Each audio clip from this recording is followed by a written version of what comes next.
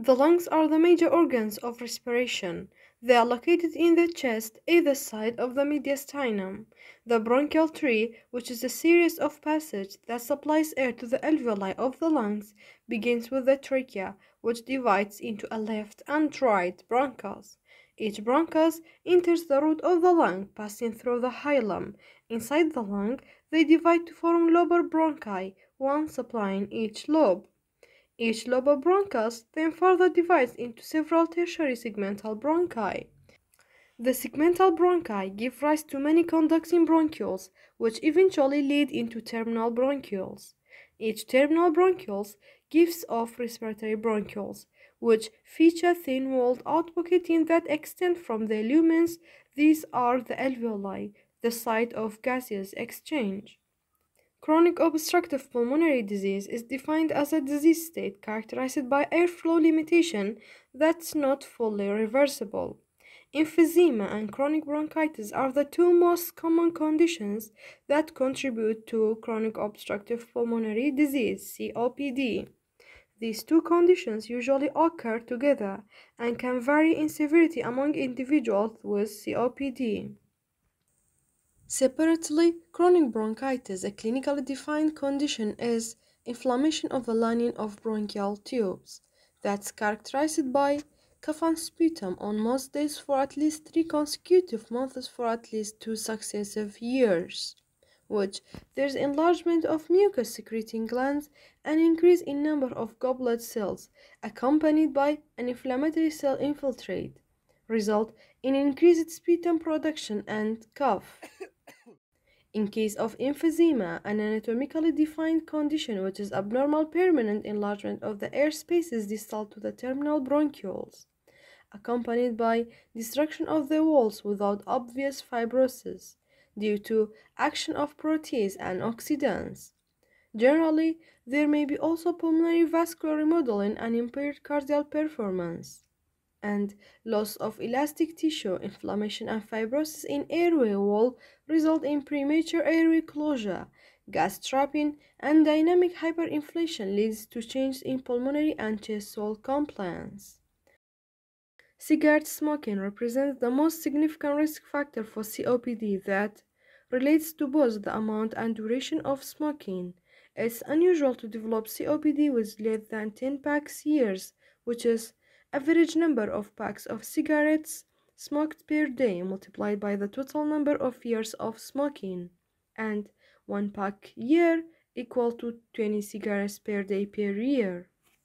Occupation: coal miners and those who work with cadmium, ambient air pollution, passive or second-hand smoking exposure, genetic factors, alpha-1 antitrypsin deficiency.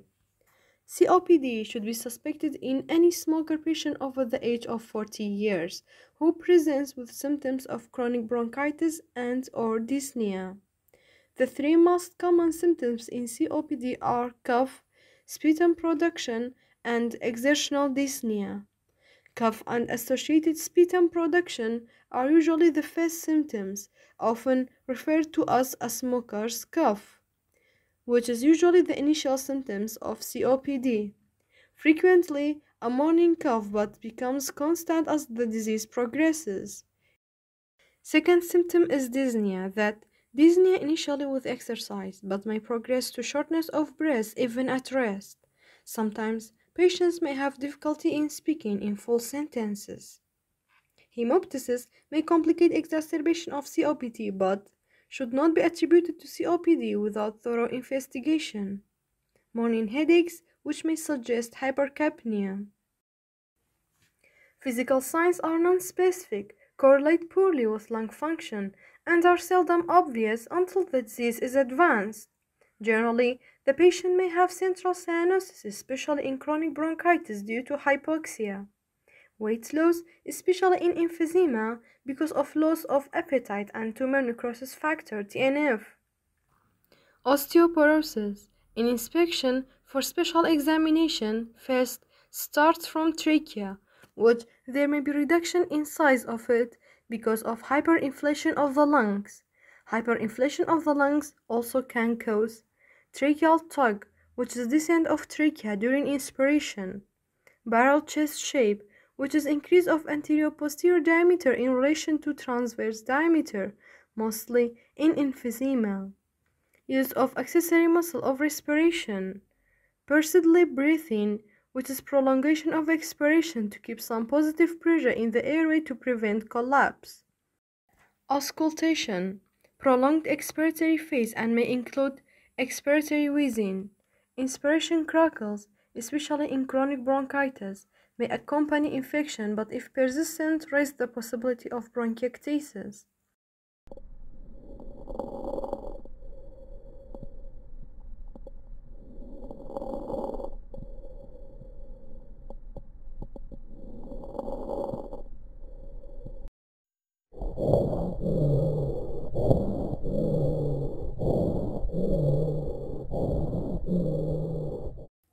Pulmonary hypertension is severe enough to cause cor pulmonale and right ventricular failure due to COPD, so in this case there may be leg edema, elevated jugular venous pressure, and loud P2. Although traditional teaching is that patients with predominant emphysema, termed pink puffers, are thin and non-cyanotic at rest and have prominent use of accessory muscles, and patients with chronic bronchitis are more likely to be heavy and cyanotic, blue blur. Current evidence demonstrates that most patients have elements of both bronchitis and emphysema.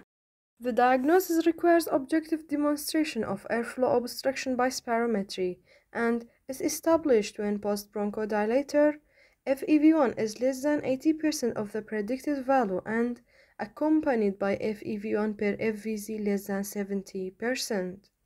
The reduced FEV in COPD seldom shows large response to inhaled bronchodilators, although there are no reliable radiographic signs that correlate with the severity of airflow limitation, but a chest X-ray is essential to identify alternative diagnoses such as cardiac failure, other complications of smoking such as lung cancer, and the presence of bullae.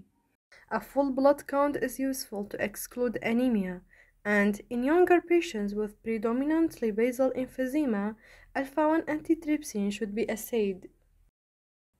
Management. First, smoking cessation. Every attempt should be made to highlight the role of smoking in the development and progress of COPD, advising and assisting the patient towards smoking cessation. Bronchodilator therapy is central to the management of breathlessness. The inhaled route is preferred, and short-acting bronchodilators, such as the beta-2 agonists salbutamol and terbutaline, or the anticholinergic ipratropium bromide, corticosteroids in severe cases, oxygen therapy in special case.